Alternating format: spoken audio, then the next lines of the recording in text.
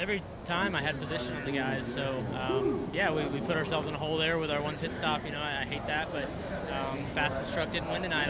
Congrats to Brett and everybody at GMS, but this Car Shield Chevy, you know, should be up there on top of that stage. I wish we could have raced it out with him. So had a lot of fun racing with him, clean, and come back through the field. It's one lane. It's old Bristol. They've taken away the top. They've ground it without telling us, or they didn't tell me. And so it's one lane around the bottom. This is what built this place. Like, you come in this tunnel, there's talks, like quotes about rattling cages. There's helmets being thrown. Like, if we're going to fill these places up, the Car Shield Chevy is going to be the one adding the excitement. So I hate that crew chiefs come down here and want to pump their chest out. They're old washed-up race car drivers. That I love Marcus and Rudy, but my goodness, let your drivers come handle it, and one at a time line them up. Let's race, and let's handle it outside of the race car. Obviously, I'm no stranger to this.